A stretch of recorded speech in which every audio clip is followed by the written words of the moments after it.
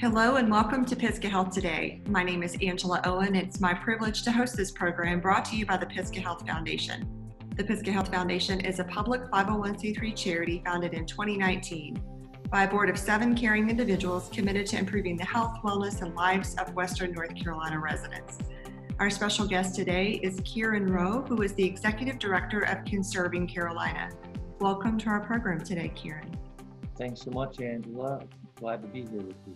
We are excited to have you with us today.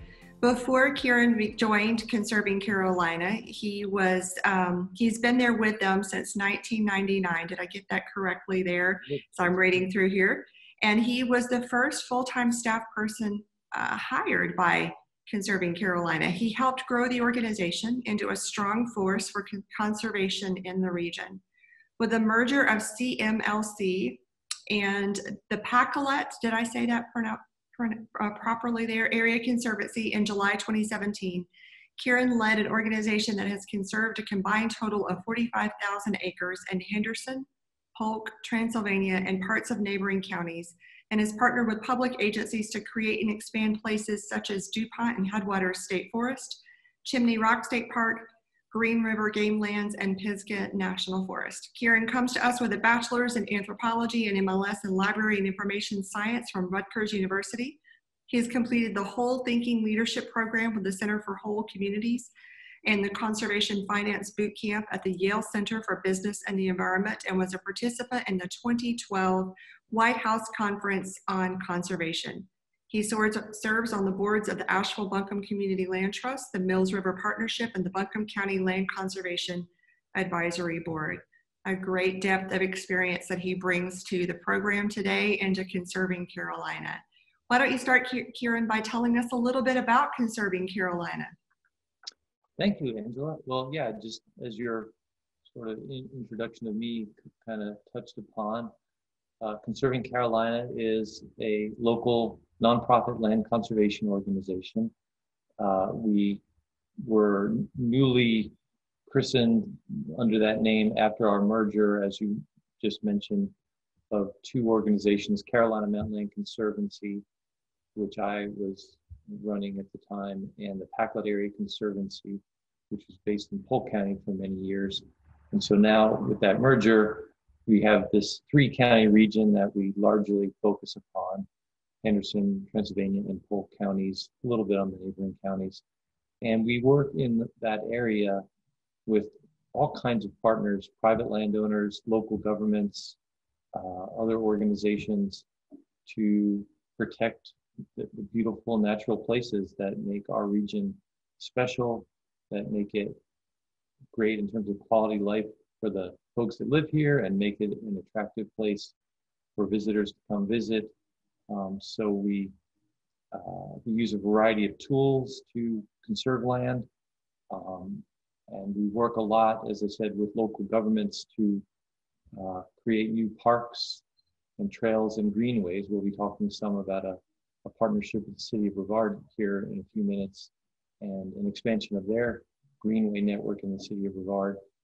So we love to do that. We love to both conserve land. Once we do that, we manage it, steward it, make sure that the resources that we've protected are thriving, and in some cases we'll do restoration to restore degraded areas and bring them back to a more natural state. And then we also want to find ways to get people out to see firsthand the properties we've conserved, to develop the appreciation that comes when you get into nature, especially in our part of the world, where there's just so many beautiful places to see, so many wonderful natural resources. We're blessed with a wealth of public land existing already, those national, state, forest, local parks that you mentioned already. And on that base that we already have, that great foundation, we try to work with other landowners to buffer and protect these places, and just to preserve the character of this community that many of us really treasure and value. That is tremendous. And the partnerships that you're speaking of says a lot about the organization. That ability to work across the private sector along with the public sector says so very much. Kieran, tell us a little bit about what the grant from Pisgah Health Foundation is allowing you to do in serving Western North Carolina. Yeah, well, first of all, we are really, really grateful to the Pisgah Health Foundation for the grant award they made us back in 2019. Uh, the grant will help us work with the city of Brevard to add an extension on their existing network of paved greenway trails in the city. And a particular segment we'll be working on and being able to develop with this grant from the foundation is to extend what they call their Estatoe Trail, which is kind of the name they use for the greenway network in Brevard, by creating an 870-foot section that will connect from Brevard's Main Street, where the trail currently ends, to the under development Mary C. Jenkins Community Center, which is kind of at the heart of the Rosenwald neighborhood, the historically African-American neighborhood in Brevard, right beside what will become Tannery Park there. So the grant from the foundation will allow us to obtain easements, conduct surveys and engineering, and then construct the trail so that we have that new link from Main Street down to that important community nearby downtown. I love the idea of connecting the community, and I love walking by the current greenways and seeing people who are out there already walking, and to think about reaching into the Mary C. Jenkins area and the Rosenwald area and bringing to life, you know, in this time when we have such challenges from a health standpoint with the pandemic that's running around the world right now. Getting out and being active and healthy and creating community, all of those pieces are so important with the social determinants of health. Are you seeing that impact through some of the work that you guys are doing there with Conserving Carolina? Like, how would you describe what you're seeing relative to people taking advantage of understanding the importance of conservation? Yeah. Well, you're exactly right. I mean, greenways and trails really address a number of community needs. And especially this year, 2020, we've seen, you know, the unprecedented situation where the COVID-19 is restricting a lot of what we can do. But getting outdoors, getting into nature, being outside is something that is not only permitted, but really great for us, you know. And I think there's been a developed appreciation. I know that it just seems like nature is more present in my mind personally in this year, the passing of the seasons. I just have this sense that people, you know, have a new perspective on things. There are many things we can't do, but appreciating and getting outdoors and getting healthy recreation outside, it remains among the things we can do. And I don't know if you visit places like Pisgah National Forest or DuPont State Forest, but they were already extremely popular, but this year it's just overwhelming. The parking lots are overflowing. If you don't get there early enough in the day, you probably won't get a parking spot. Right. People are almost loving these places to death. And so, I mean, ultimately, I think that's a good thing, because I think these places are wonderful treasures, and it is a great way for all of us to, you know, get some healthy recreation. I commend the foundation for its willingness to broaden its definition of community health to include things like trails and greenways. I think it is great to the public health to have nearby places where they can, you know, maybe not even get into a car, but nearby their homes and communities, get outside, get on a trail that connects them to natural places and to places in the community that they want to get to. So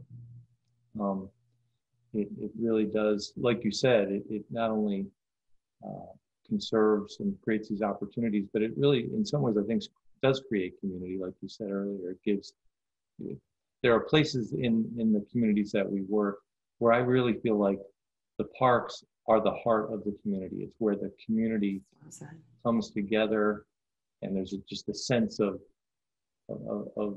that creates the sense of what that community is about when people are outside and seeing each other and making connections in places like the Greenway that we look forward to creating there in Brevard. Having that appreciation for the nature around us, the beauty around us, and doing that, as you've just so well said, in the community components. Kieran, what else would you like our viewers to know about Conserving Carolina? How can they get involved? How can they find you, come alongside you and support you? Yeah, well, thank you for asking that.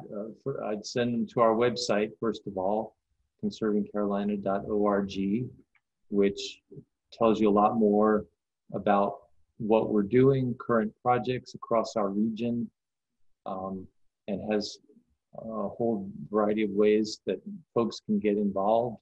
We're always looking for volunteers in a whole variety of ways, from getting outside and helping us control invasive species or maintain trails that we help to manage, to helping us create events. You know, we have gatherings, and in normal times, at least, you know, hopefully we'll get to an end of this current coronavirus situation and get back to the kind of events and community gatherings and educational programs that we like to host. And we always need volunteers to help us with putting those kinds of things together. So we'd love to get folks who are interested, get in touch with us and get involved that way. We're always looking for memberships and local contributions.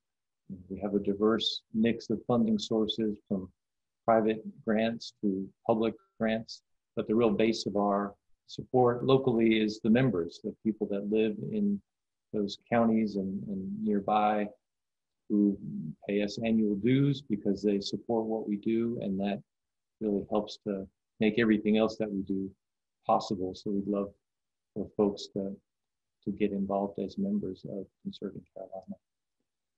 Lots of ways to engage with you in the organization. Well, Kieran, on behalf of the Board of Directors at Pisgah Health Foundation, let me just say thank you to you and the other leaders there who are working so diligently through Conserving Carolina to bring such great things about for Western North Carolina, appreciation for conservation and the connectivity through greenways and all of the things that you mentioned. We are greatly appreciative of you and the work that you're doing. And thank you for taking time to be with us today on Pisgah Health Today. Thank you so much, Angela, and thank you so much again to the Pisgah Health Foundation for their generous support of this project. We really appreciate it. Of course. We also would like to thank Wildflower Media for their creative and technical support in bringing this program to our viewers. Additionally, I want to say a special thank you to the Board of Directors and staff at the Pisgah Health Foundation for their diligent work, as well as to the Physicians Roundtable. All of these wonderful people doing so much to serve us here in Western North Carolina. Until we see you on the next Pisgah Health Today, be well, stay well.